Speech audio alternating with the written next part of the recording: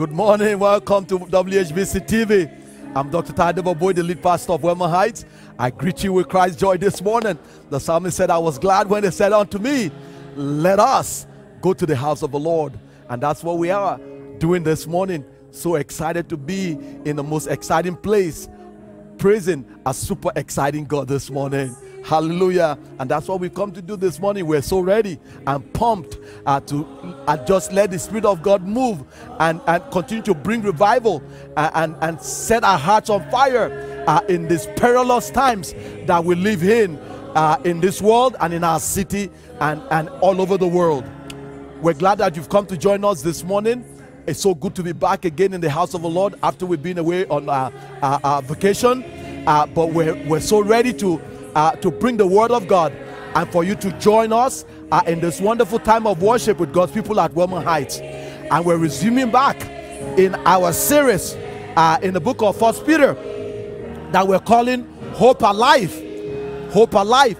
Even in the midst of chaos and decadence, God promised that our hope can be alive and can come alive again because Christ in us, the hope of glory. Hallelujah.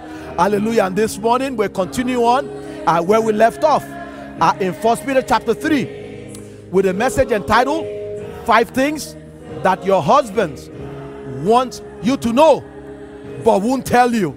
5 things he wants you to know but won't tell you. But the Apostle Peter is going to be helping him to tell you in part 3 this morning. Why don't you invite a friend, share this, and let people know that Wellman Heights Baptist Church is alive. And Pastor Ty is about to bring the Rhema word. Receive the word, and I'll come back and pray with you in the mighty name of Jesus. Amen.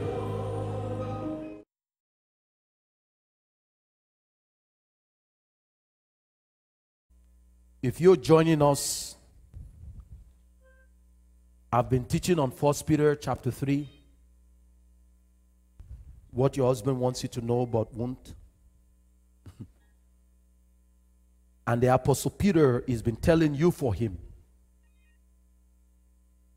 And we've done 2 preachings so far on 1 Peter 3. But before we pick up from where we left off, I want to give you a quick recap for the benefit of those who need a recap to catch up on where we've been. Take a look at this. Number 1, submit to him. Oh. Ladies, I get it. The word submission gives you a great consternation. Or is it constipation? I don't know. Read those. I know there has been a lot of misunderstanding over what it means for a wife to submit to her husband. I know that. I live in your world. Biblical submission is never about inequality or lordship. It's never been about me being up here and her being down here. Submission is headship. I brought you all back around. Now, what is headship? Submission in the house has to do with order in the house. Somebody say order. But there's an unbelievable divine power in submission. There's a redemptive power in submission that can change your husband a lot more quicker than you beating your chest and shaking your hips at him. Here it is. Here it is. Number 2. This is good. Respect him. See it in verse 2. See it in verse 2. It says respect him. See in verse 2. As they observe your chaste and what? Don't you know that a man's greatest need is not love? A man's greatest need is for respect. RESP Having said that, how many of you know that God isn't asking you to respect your man for the jerk that he is now? But the Lord is asking you to show that husband of yours respect for the man of God that he may one day become. Number 3, this is good. Someone said juicy one is coming. Put it up. Number 3, dazzle him. Ooh. Ooh. Dazzle him.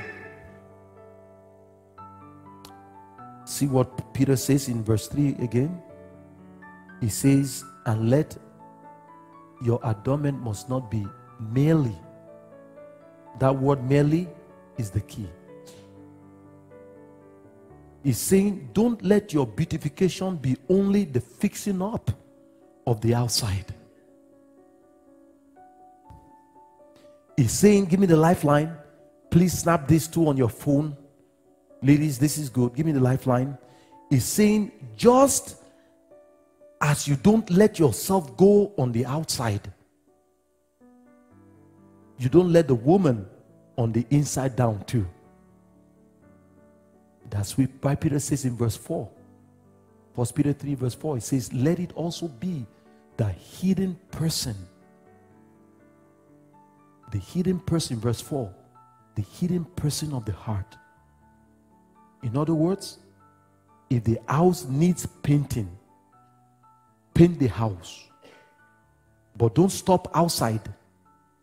Go inside the house too and furnish the house and deck it up with the 2 things that are left for me to talk to you about the next time we get together. And everybody said, amen. And we're back together again, church. If you're married or if you're single, hopefully by now you're learning from the Apostle Peter that a wedding is one thing and a marriage is another. I know a lot of couples. I know a lot. All couples dream of a fairy tale relationships, where you both ride off into the sunset and live a happily ever after life, where you won't have problems, no disappointments, no heartaches. You know, when you're single, you start thinking about marriage, and you think the Kool-Aid is going to start coming out of your water fountains, but what is coming out is water. Oh, talk to me, somebody. You look at married people who seems like they're happily ever after, and you say, oh, aren't they romantic? I'd love to be married like Pastor Ty and Lady Miriam. They are so happy all the time. They are smiling all the time. We may be smiling all the time, but can I tell you, there are times we want to kill each other too. You all don't want me to be real to you this morning. The Joneses you'd love to be married like may be smiling all the time when you see them in public, but I dare you to go home with them and you would see a Canada Day fireworks in October. Have you ever seen a fake smile?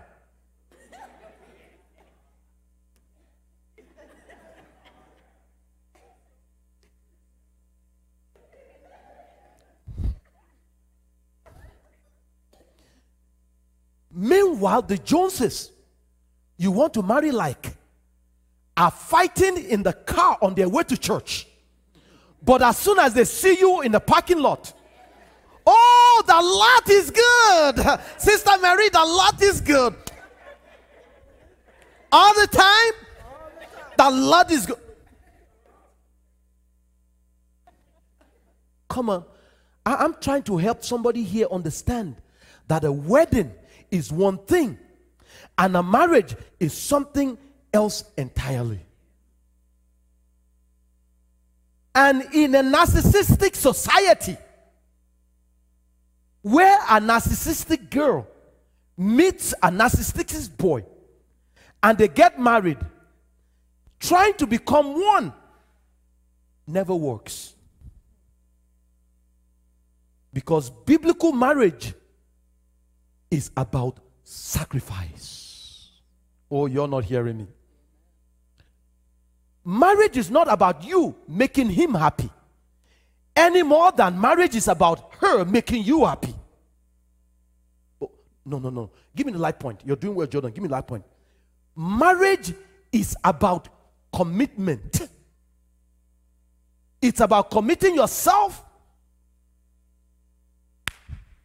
to what God is uniting. Ooh, that's a rhema word for somebody who is struggling in a relationship right now. People often ask me, how did you and Lady Marian make it through 28 years? You want to know our well-kept secret? I tell her, yes, dear, to everything she says. No, that's not it. I tell people we're married this long because we believe in something bigger than ourselves. Oh, you missed that. See, when you believe in something bigger than what you can do just by both of you, then you will fight for that something bigger, come hell or high water. Oh, I wish I had me some witnesses in this place. I'm talking about doing marriage God's way. Even though life happens and storm comes and disappointment creeps in, but because you've both made a commitment before your God that you'll be content in whatever state you are in, for better or for worse, for richer or for poorer, in sickness till death do. I feel like I'm still in a wedding mood here this morning. So that no matter what you're both going through, you know that with God on your side and with the all-powerful God in your corner, then it don't matter what you're going through. You know this too shall pass. In the name of Jesus. Oh, I wish I had me some couples in here who can testify that you're shouting and praising God right now, not because everything in your relationship is going right. You're shouting and praising God not because everything you wanted your man to be, he has already become. Not because everything you want your woman to be, she has already become. But you're shouting because you have a bottom line called commitment. You're shouting because on Christ, that solid rock, you standing, and all other ground.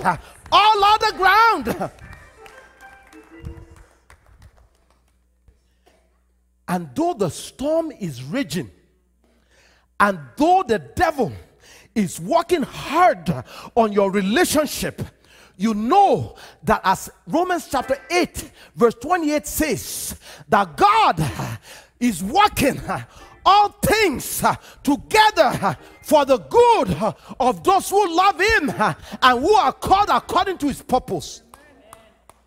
And I am wondering, do I have 2 or 3 of those folk who love the Lord here in this house?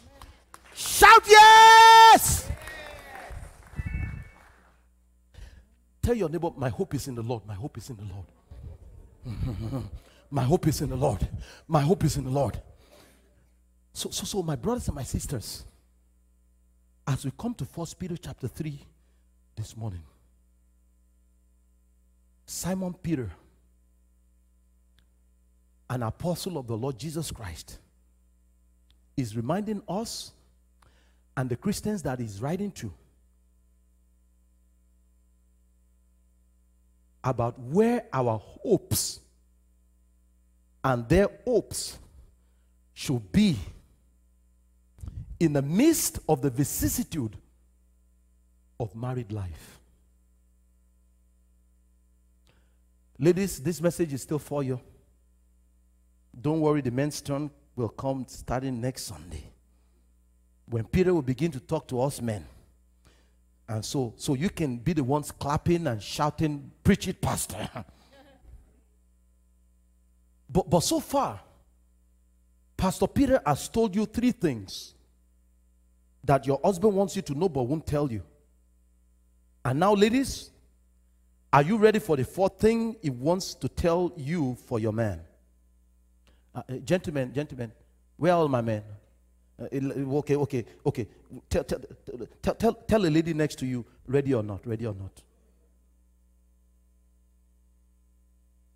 Thank you, Mr. Bolland. Here it is. The 4th thing your husband wants you to know but won't tell you. Number 4, stop nagging him. And every man here said, eh? Okay. The reason why you could only hear Uncle Tim's voice is because his wife is not here.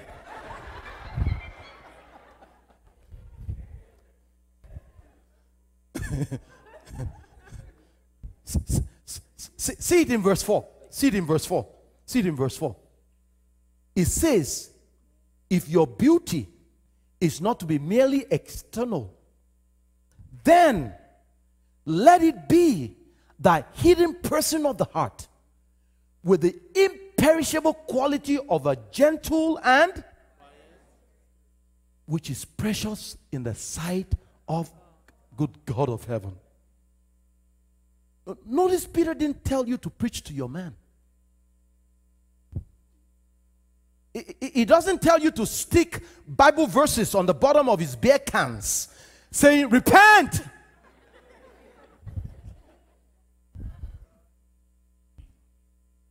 He doesn't tell you to pin gospel tracts on his pillow in his bed saying, awake thou that drinketh. I'm not reading here Mother Morgan. He's not saying call Pastor Ty and have him come to your house loaded with the Bible guns when you know your husband is going to be home alone by himself. Peter didn't tell you to do none of that. You know why? Because no one who is ever been nagged into the kingdom. No one is ever nagged into the kingdom. No one. Let me ask you, have you ever seen or met anybody that got nagged into the kingdom? Come on. You got to give your life to Jesus today. Otherwise, you're going to hell. No, I don't mean you. I'm just... And after so many years of your nagging him, he says to you, all right, I'll give my life to Jesus today. No, it don't happen that way. But do you know someone who, in response to your gentle and quiet spirit, was driven and drawn to Jesus? The person is probably sitting next to you right now.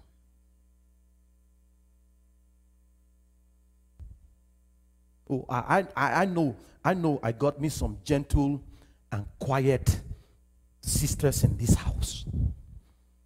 I got me some gentle and quiet sisters in this house. I've been here 15 years. I know all of you.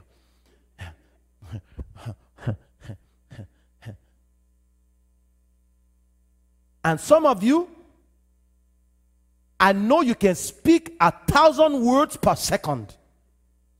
And your man only say one. You know a mouthy woman? A mouthy woman? Don't you? Why do you have to say something every time somebody says something to you? Don't you know that Proverbs chapter 29 verse 11 says, put it up, a fool uttereth all his mind,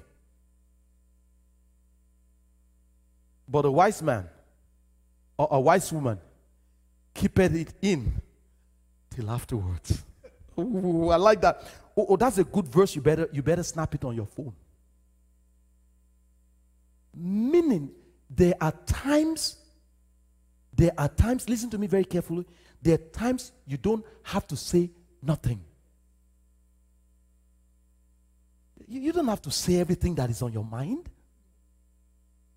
There are times when you just keep it in. But listen, it's not saying don't say it, but there's a time you keep it in till afterwards. Oh, you're not hearing me. You're not hearing me. Who am I talking to in this place? Tell the person next to you, take a chill pill, take a chill pill, take a chill pill. Take a chill pill. Take a chill pill. Yeah. Take a chill pill.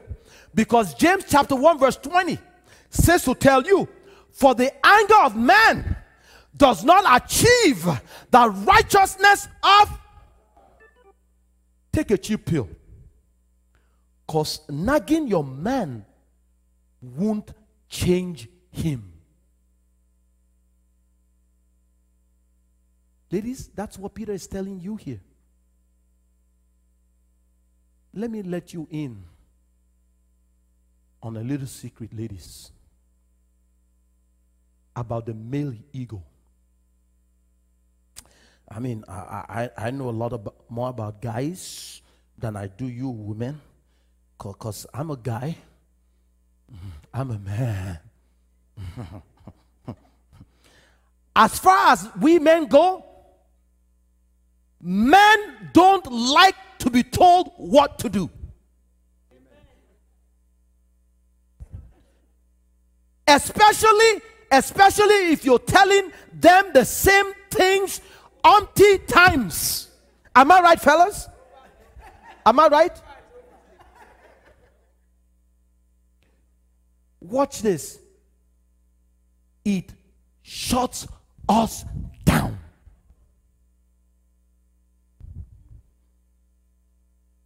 Nothing drives a man crazy, more crazy, than a woman who is constantly nagging him. I hear you. King Solomon who probably knew a thing or two about nagging wives. You know, the Bible tells us he had 700 wives and 300 concubines. Deacon, for the life of me, I don't know what a man would do with 700 wives and 300 concubines. No, concubines. Sorry, concubines. But this brother have only one. And I'm still working on the one that I got. And you're talking about 700. Solomon, God bless you. Watch this. But Solomon, who knows a thing or two about the spirit of a nagging woman and what the spirit of a nagging woman can do to a man, says in Proverbs chapter 21 verse 19, put it up. It says, it is better to live in a desert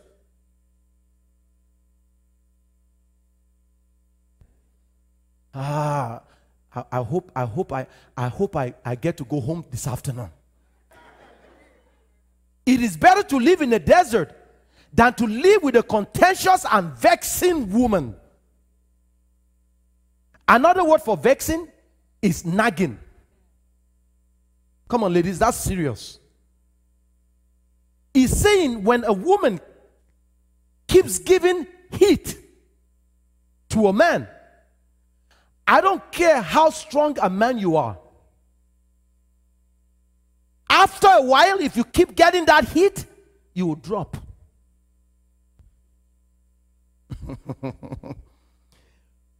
That man will lose weight quickly from the heat exhaustion he's getting from you. And any man you see dropping suddenly, you need to stop and ask his wife. Stop and ask his wife what happened. Auntie Diane, I'm not making this up. It's here in Proverbs chapter 19, verse 13 too. It's there. Look at it. It says, a foolish son is destruction to his father, and the contentions of a wife are a constant drip, drip, drip, drip, drip, drip. That word is nagging, nagging, nagging, drip, drip. Contention, fighting, fighting, fighting all the time. You're talking about, yeah. I'm going to show you. Let me get my hips. I'm going to show you. I'm the daughter of my father. That's my Nigeria. I'm the daughter of my father. Shut your...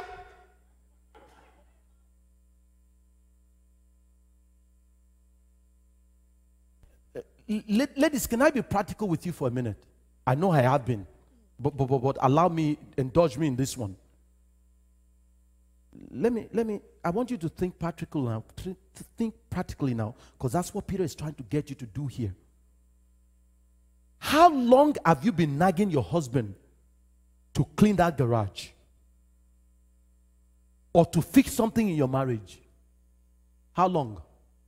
Since the day you got married to him, right? You've been telling him to stop snoring. No. You've been telling him to stop throwing. You've been telling him to stop throwing his dirty clothes on the bedroom floor. Yes, you've been nagging him about the same thing. And he's still doing it.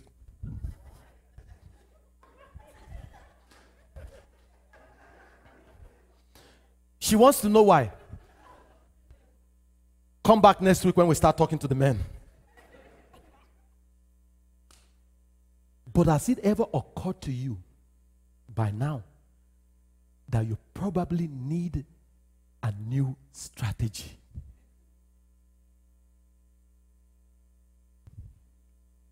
Not a new husband. Not a new computer. Because that old computer is still got some good gigabytes in him. He's just not responding to new commands right now. And the new strategy, watch this, this is not a joke. The new strategy that Simon Peter is giving you here in our text is, don't say a word anymore. You missed it. Don't say a word anymore. Say nothing. I didn't make it up. It's there in verse 1. Give me verse 1. When you read, you just read quickly. You don't pay attention to what we're reading.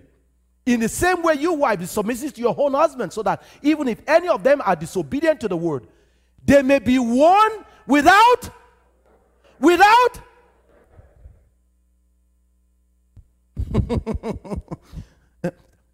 Tell a lady next to you, don't say anything anymore. Don't say a word. Don't say a word. Don't say a word. Don't say a word. Don't say a word anymore. Meaning, watch this, meaning you can win him. You can win him without a word. Just by your behavior.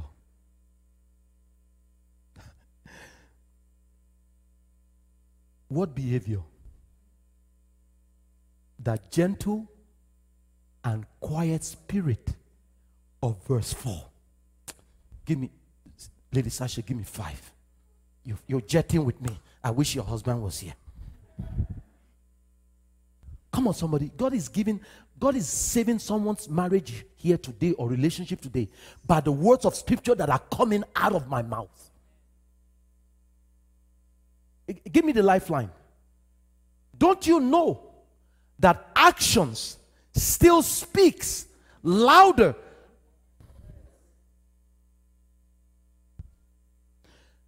How many of you know that sometimes the best sermons are not the ones you hear? The best sermons are the ones you... I know I'm preaching good this morning. Ladies, what I'm trying to say to you is, in a very gentle and loving way as your spiritual father of this house, men don't like their wives to be their supervisors.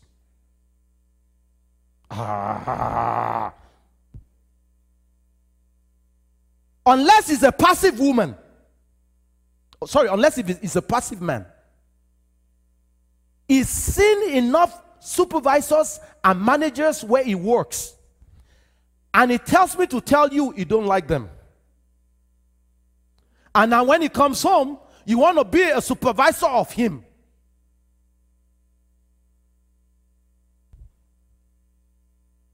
No, instead of being a supervisor, be a super lover. Because how do you expect him to be the man in the house? The man in the house, if you're the one wearing the pants.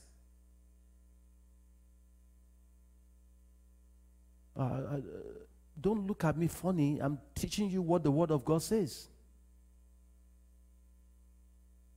No. Don't be your man's pastor. Don't be your man's pastor. Be your man's suitor. I'm helping a sister in this place. Stop preaching to him. Stop trying to turn your house into a church. A man needs a castle where he can be a king. Thank you. I hear you too. When you start talking about and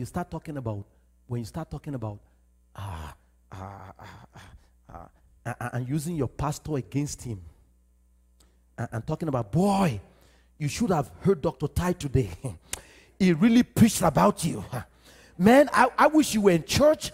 I wish you were in church and hear him talk about what it means to be a real man.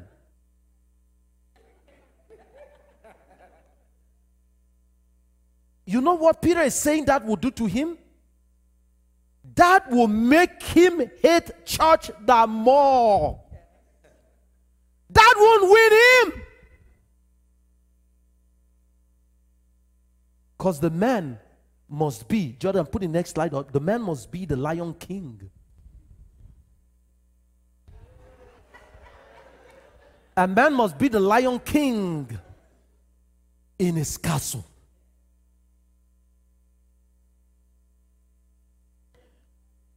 And you throwing your pastor at his face is only going to drive him away further from Jesus.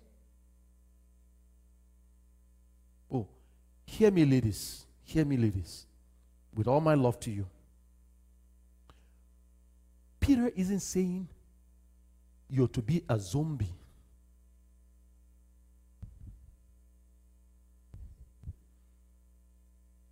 That is going around, you know, so calm, like you've took a fistful of tranquilizer. He isn't saying you should be a mummy, walking dead, as if you're not a moral, intelligent agent who can talk. That's not what he's saying. Peter isn't saying you should go into a robotic mood. But he is saying, when a man sees his wife come home And she has a gentle and quiet spirit, which is precious in the sight of God. Oh, you know when he says precious in the sight of God? He's saying that's what God is going to use. Something precious.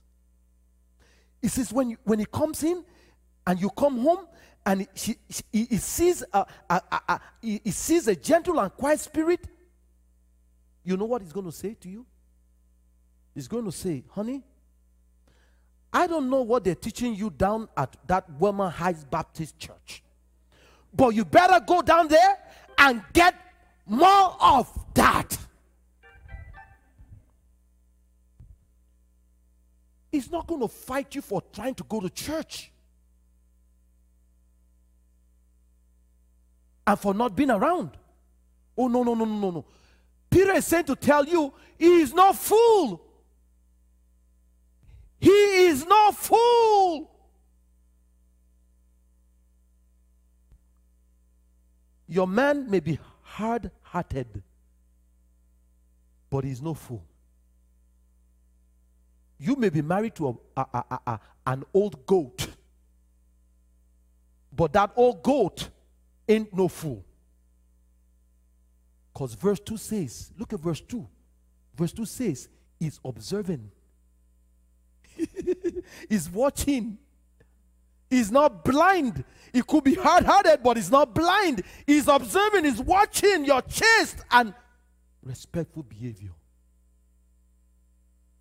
And if you just keep living for Jesus, if you just keep him and you keep putting your faith and hope in God, and if you just keep showing him the beauty of Jesus Christ that lives on the inside of you, then Simon Peter says to tell you in 1 Peter chapter 3 verse 15 that after a while that unresponsive husband of yours is going to come to you and is going to ask you, where did you get that hope that is in you? He's going to ask you, why do you love me the way you love me? Why?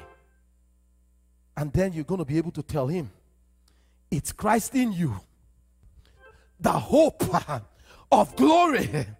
You're going to be able to tell him, Jesus is your rock. You're going to be able to tell him, Jesus is your strength. You're going to be able to tell him, Jesus is your living hope. You're going to be able to tell him, Jesus is your healer. And he will say to you, just give me Jesus. Just give me Jesus. Just give. Oh, I feel breakthrough here in this place. I feel breakthrough here in this place. I know some of you ladies are quiet, but the Holy Spirit is working on you right now. I feel chains are being broken right now. I feel atmosphere shifting right now. I feel healing rain coming down right now. Somebody who can feel the Holy Ghost touching your situation right now, go ahead and give the Lord a shout of praise. Hallelujah! Whew. Let me quickly hurry up and give you my fifth and final point. Watch this. Is this message helping, blessing anybody? Okay, watch this. If the first point is submit to him, and the second is respect him, and the third is dazzle him, and the fourth that we just heard is stop nagging him, then the fifth point I'm about to give you sums it all up. Put it up. Number 5, help him. Ooh, that's even gooder. Help him. Look at it in verse 5 and 6. 1 Peter 3, 5 and 6. Look at it. For in this way, in former times, the holy women also who hoped in God, not who hoped in their nagging. Some women think nagging is what will get his attention. Peter said no. It's going to drive him so far away from Jesus, he won't even know what hit you. But he said, in the former times, the only women also who hoped in God. Not hoped in their nagging, but hoping God. Someone say hoping God. Used to adorn themselves, being submissive to their own husbands. Verse 6, this is where I'm going. Thus Sarah obeyed Abraham, calling him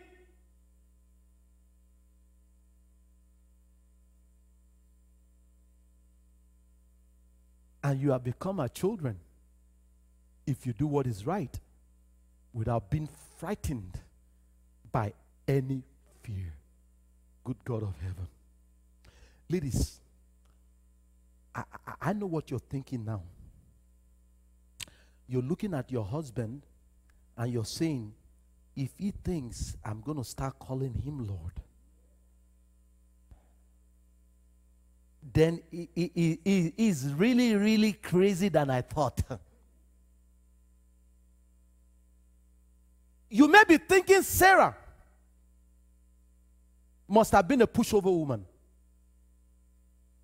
a soft woman, calling Abraham Lord. But I am a woman. Hear me roar. I'm a woman. Hear me roar.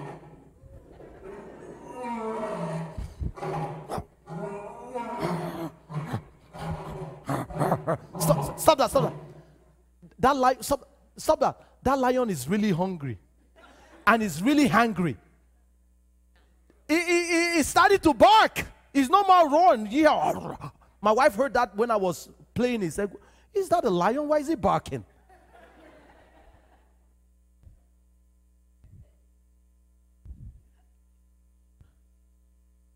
No. Sarah is no pushover woman. You don't know Sarah. She was a strong-willed woman. She knew how and when to draw the line in the sand. And yet remained submissive to Abraham.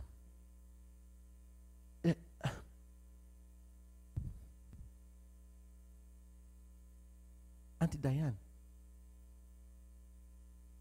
you know, we always put Bible characters in a pedestal than the Bible paints.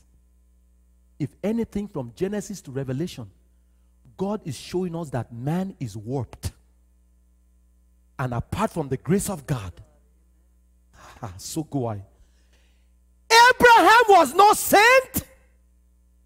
The Bible never called Abraham Saint Abraham. What the Bible called Abraham is Father Abraham. And you know what happens when you're a father. No.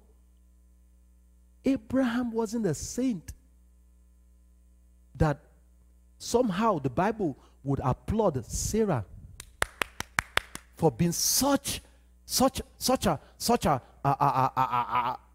saint herself. She wasn't a pushover woman. You remember Genesis chapter 20? The soap operas? When Abraham had relations with Hagar, who was Sarah's maid, and Hagar got pregnant with Ishmael. What did Sarah did to Abraham? No, she didn't kill him. She didn't chop off his, no. But almost did. What Sarah did was she stood her ground and says to Abraham, get that woman and her son out of here or I will kill you. Oh, it was a soap opera, all right? There she stood her ground. But when Sarah listen to me very carefully, needed to be a help meet that God had called her to be for Abraham. The Bible tells us that she obeyed Abraham without flinching. Oh, you all didn't hear me. You say, Pastor, where in the Bible did Sarah obey Abraham? I'll give you a chapter and a verse. Genesis 12:11. Quickly, we're almost done. And it came about when he came near Egypt that he, that's Abraham, said to Sarai his wife, now I know that you are a beautiful woman. Get this picture, ladies. Get this picture. Sarah was somewhere in her 70s in Genesis chapter 12. And the Bible says she was still a hot mama. Even when she was 90,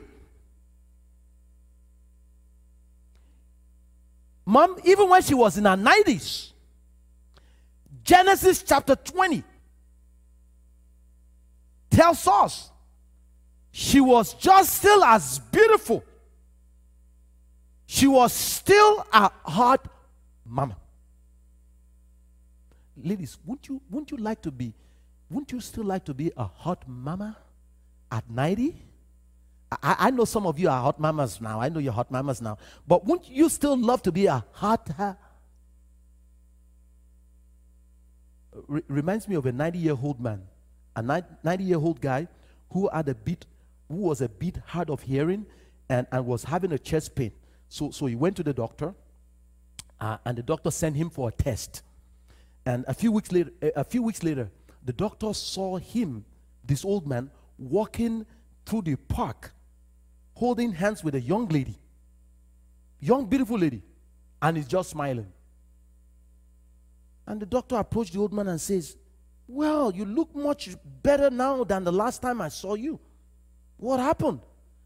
And the old man replied, well, doc, I took your advice. You told me to go get a hot mama and be cheerful. The doctor shook his head and said, no.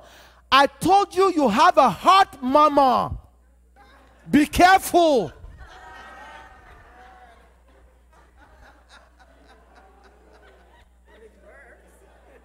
It works. Thank you, but it works. It works. Back to Genesis 12. Back to Genesis 12. So Sarah was a knockout. She was a hot mama. Keep reading verse 12. To hear what Abraham is telling her to do. And then she obeyed. Watch this, verse 12. Give me verse 12. And when the Egyptians see you, because them Egyptians know a hot mama when they see one. When the Egyptians see you, they will say, this is his wife, let's kill him. But they will let you live. So watch this. Abraham says to Sarah in verse 13, when they ask you who you are, let's just say you're my sister.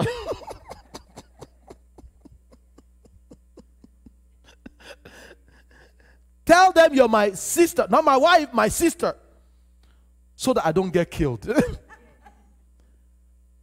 And the Bible says Sarah answered, yes, dear. Yes, my Lord. I'll do it. And she did what she was told. Wait a minute. Now, I know my wife. I've been married to her for 28 years. Can you imagine me selling a plan like that to Lady Miriam if my life depended on it? And she says, yes, honey. Forget about her calling me Lord. Yes, there, I'll do it. I know my wifey ain't going to buy that to save my skin, because she knows that when she married me, I promised her for better or for worse, not for better or for a trade. I lost somebody. Dickie Neil, do you think Lady Charlene would buy that if you tell her to say she's your sister? I hope not. But the Bible is using Sarah here, watch this, as an illustration of a wife who was a helpmeet to her husband here. She could have finished Abraham in half and say, I remember what you did to me. You went off with my maid. No. I'm his wife. Kill him.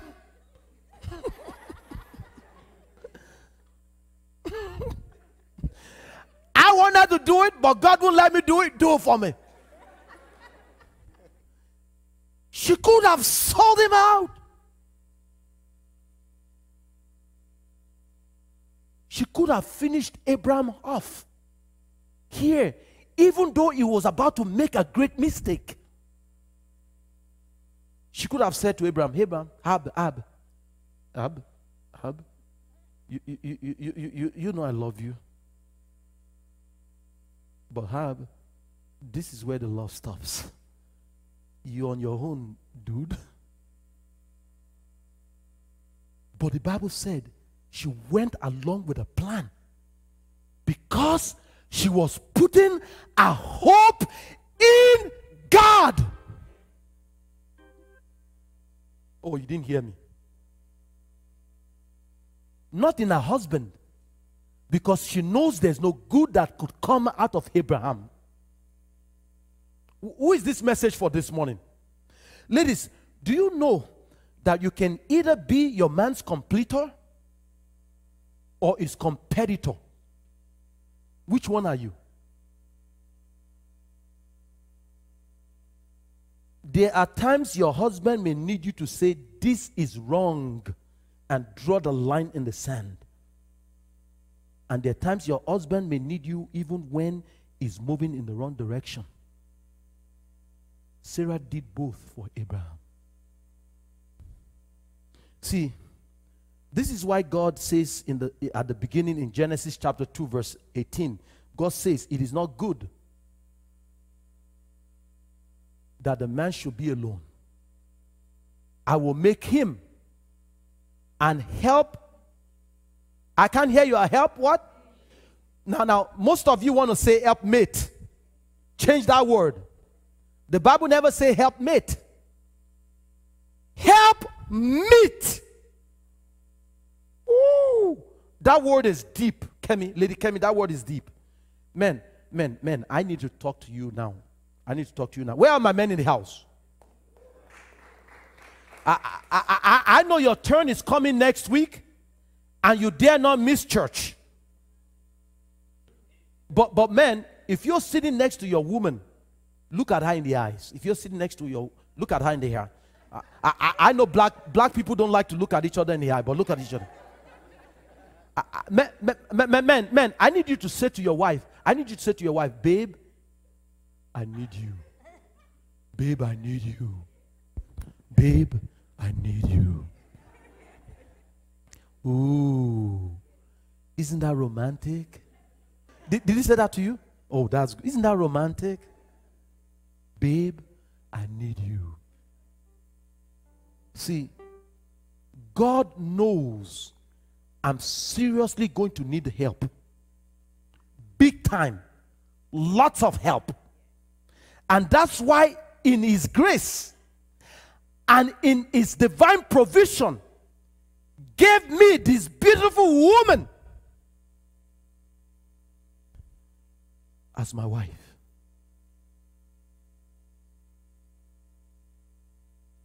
I'm so grateful to the Lord, because without this woman, He's given me the gentle, gorgeous woman. I don't know where I'll be today.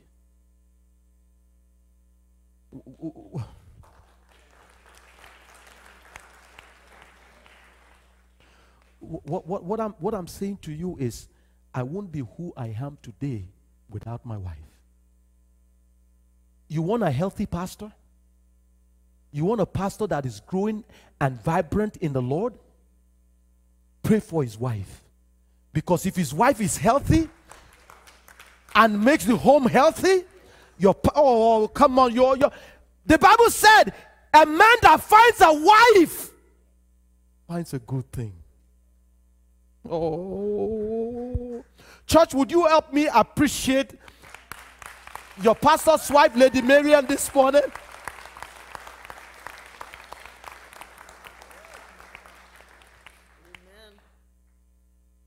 Gentlemen, here's what I want to say to you, gentlemen. Next week is your time, but I needed to interject this. If God has given you a helpmeet, meet, not mate, and you keep shutting her down, and you keep shutting her out, then you're shutting out and shutting down your divine help. When God said it's not good for a man to be alone, I will make a help suitable for him. God knew what he was doing. That a man is going to need lots of help. And when he brings you your help meet, and you keep shutting her off and keep shutting her down, let me tell you something. Don't you see she's the part of you that makes you better than what you are and what you could be? Do you think the Bible said what it says for nothing in Deuteronomy chapter 32 verse 30? It says one can put 1,000 to flight, but two can put 10,000 to flight. So when you keep shutting your wife down, let me ask you, man, how many do you want to put to flight in the battles you're facing? 1,000? Would you rather settle for 1,000 when you can go for 10,000 better than you can do on your own? But where are all my 10,000 men in this house? All out your boy. I thank God. I thank God that the most valuable divine asset I have is my wife, my helpmeet. God gave her to me to be my weak side. See, it's the devil's tactics to make you want to compete.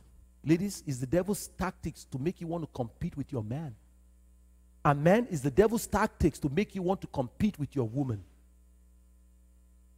No. A while back, I was driving along Lawrence, and I was getting ready to make a right turn. And I have to admit, my mind was preoccupied. And I was in the wrong lane, trying to make a right turn. That means I wasn't in the right position for where I was going. But I made a right turn anyways. Albeit, I almost got killed. Because I was talking on my cell phone and I was trying to write a thought that came to me for my message. If you know me, my kids are always like that. Don't write. At the same time while I was driving. How many of you multitask like me? Okay. So preoccupied. I go, oh, that's my turn. And I turned. I turned all right, but I probably got cursed by somebody who was giving me a holy finger. But if I had my other half with me, honey, we're driving on the road, we're driving on the road, we're driving on the road, we're driving on the road.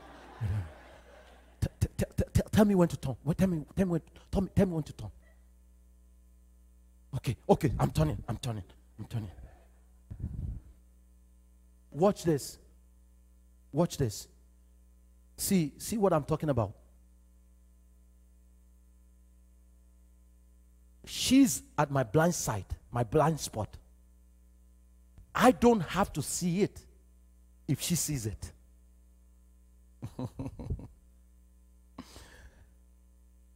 Why? Because she's my help. I trust her judgment. And we're going in the same direction. Driving in the same car. If she tells me to turn right, and I turn right, when I'm not supposed to turn right, and we get in a crash, guess whose side?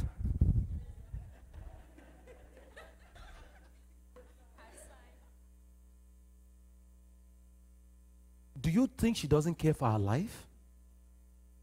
And our life? The reason why us men don't trust our wives. Oh. Come back next week. I haven't said that most of you won't come back next week. I'm in trouble now. I don't have to know it if she knows it. I don't have to be good at it if she's good at it. Oh, you're not hearing me. It's called complementing each other. But if we're both sitting behind the wheel, it won't work. One of us have to be on the other side, the other position, for us to benefit from having each other. So that when God says in Genesis 2 verse 18, it is not good for a man to be alone, I will make him a helpmeet suitable for him. God is saying he has given her to me to complete me, not to compete with me. He gave me, Lady Marian, as my helpmeet to fill the part. Remember, something is missing here? To fill the part of me that's missing. To be my completer, not my competitor. To complete me, but not finish me off. Thank you, Lady Marian. And you know there are some ladies who think it's their God-given calling to finish off their men off. I'm not talking about anybody in here. I heard Jaja Gabor, the great woman Jaja Gabor, said this once about herself. My calling in life is not to be a housekeeper, but to be a house cleaner. Oh, you know what she meant? She was married to 9 husbands. She had 9 men, and she cleaned all of them out.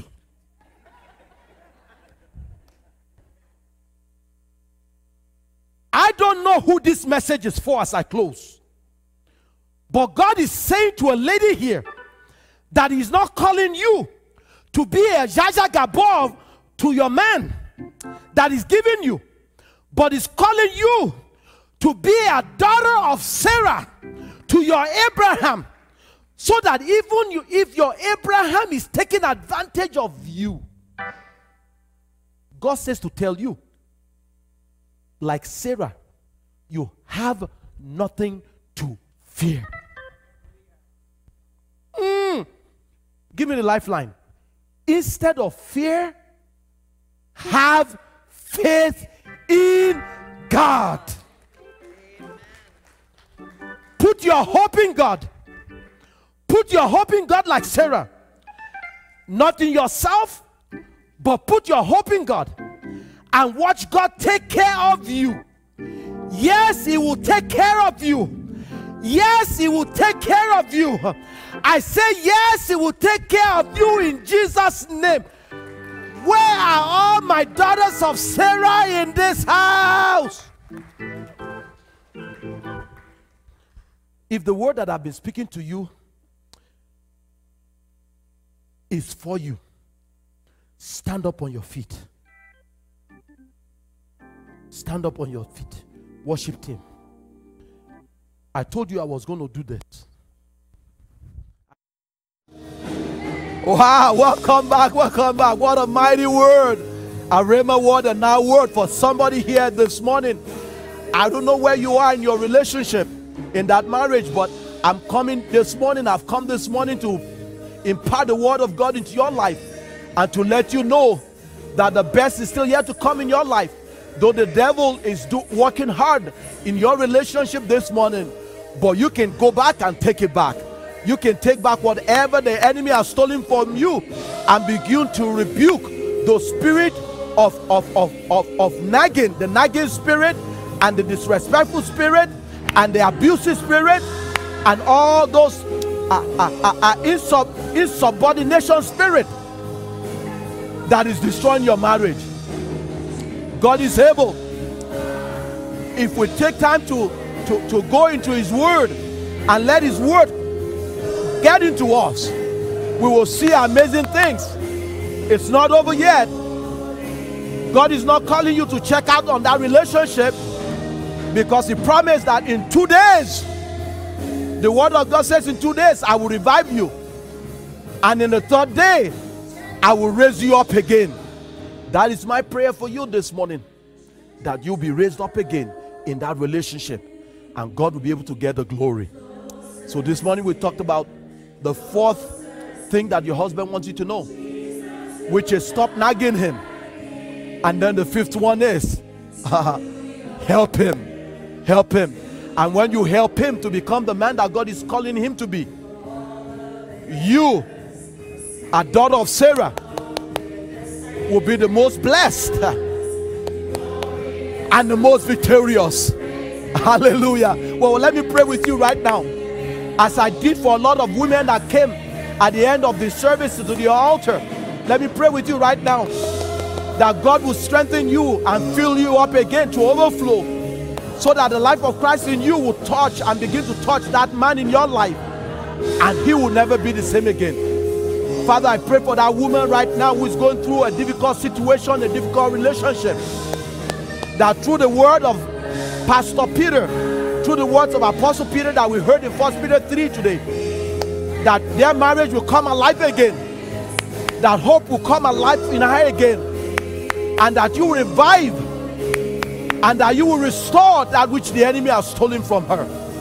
Father, make her to be the daughter of Sarah that you're calling her to be, so that you can get the glory and the devil will be mortified.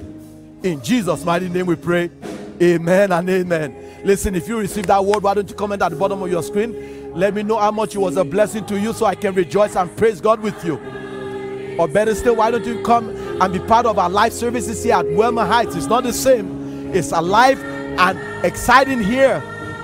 We're located on 1687 Victoria Park Avenue, south of Lawrence.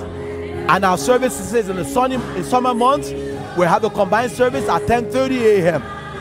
And next Sunday, I want you to tell all the men in your life, whether it's your husband, your boyfriend, your son, they need to be in the house, because we're going to go to 1 Peter chapter 3 verse 7, where Peter will begin to talk to the men, and we're going to talk about the 5 things that your wife wants you to know but won't tell you, and Apostle Peter is going to be helping you to tell him. It's going to be good as the table is turned around and you want to invite a man in your life to be here. God bless you. I love you, and have a wonderful, wonderful week.